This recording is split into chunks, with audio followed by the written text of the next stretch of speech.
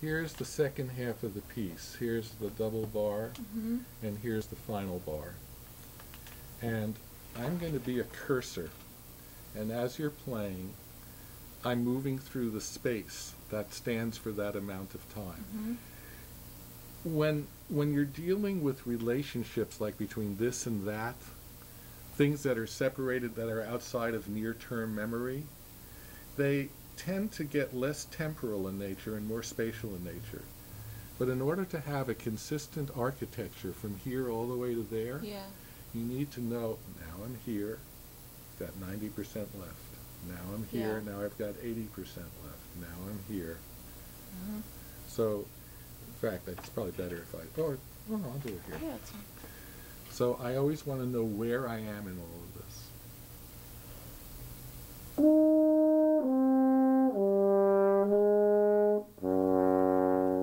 we got to fix that.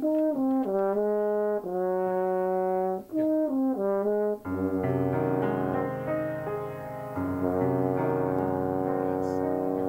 You're the seventh of the chord.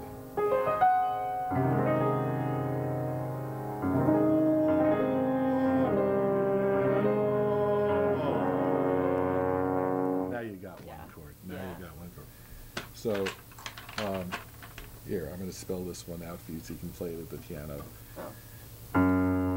It's G flat 2, C3, E flat 3, A flat 3, C4, E flat 4, and A flat 4. You can do this at home, this idea of cursoring your way through it.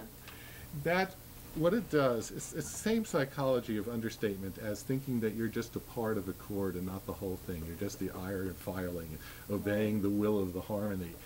When you do this, it has a similar humbling effect. It makes no one measure that important. Right. Each measure is part of a process.